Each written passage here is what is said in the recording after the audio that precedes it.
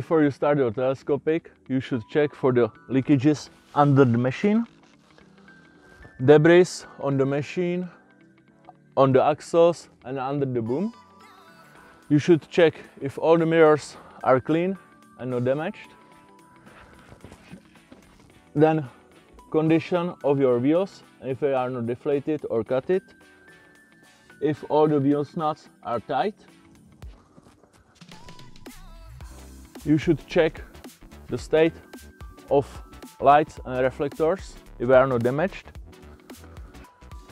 You have to check if all the safety signs are not damaged. If all the windows and the glass is not broken. Again, the leakages from the tanks. And every 10 hours you need to grease the machine. On the boom here, you check, you grease 2 grease nipples from the bottom, 1 on the Z kinematic, 1 on the pivot point, and in the front, 1 under the cover.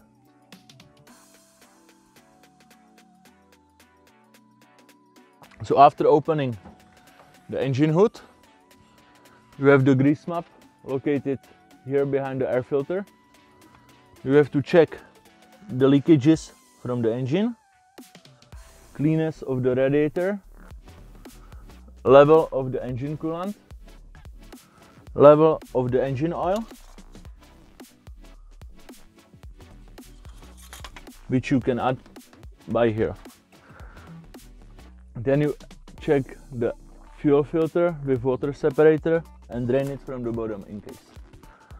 On the end, you check the air filter, which you open it from the top. By pulling it and tapping, you clean it. Never use the compressed air for this. Push it back and cover it again.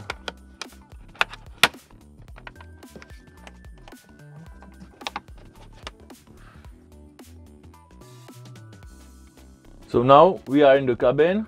We have to check the state of the seat belt. Put it on. Adjust the seat. Adjust the steering wheel. Check all the mirrors. Check for the obstacles in front and in the back.